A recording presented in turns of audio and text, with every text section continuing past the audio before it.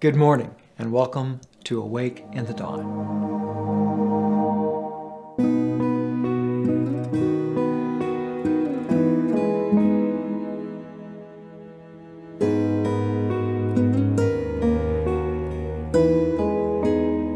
May 10th, genuine freedom. So if the Son sets you free, you're truly free. John chapter 8, verse 36. In a busy shopping mall, I saw a young boy returning to his mother with a bucket of buttered popcorn he had been sent to purchase. Just as he reached his mother and other siblings, he slipped and spilled the entire contents of the bucket on the floor. He immediately received a loud scolding, and the entire area could hear. The boy apologized for his mistake profusely, all while attempting to gather the popcorn into the bucket. The mother did not stop condemning her young son for his mistake, telling him how foolish and stupid he was, even as he continued to apologize. Many of us have experienced the unforgiveness of others, perhaps from our parents, our close friends, or even our Christian brothers and sisters. In our own sin, there are times we have even been unforgiving to those who have hurt us. However, by the mercy, grace, and greatness of God, we have been fully, completely, entirely forgiven in Christ Jesus.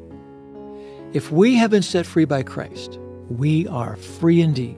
God does not continue to remind us of our failures, holding them against us. God does not embarrass or chastise us for tripping and falling when temptation comes our way. Surely, by His Holy Spirit, God brings His holy and loving conviction in our lives to teach us and steer us away from the disaster of sin.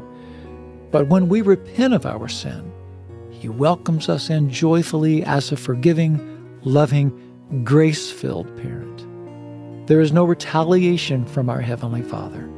The cross of Christ, the redemptive, completed work of grace, is a finished work.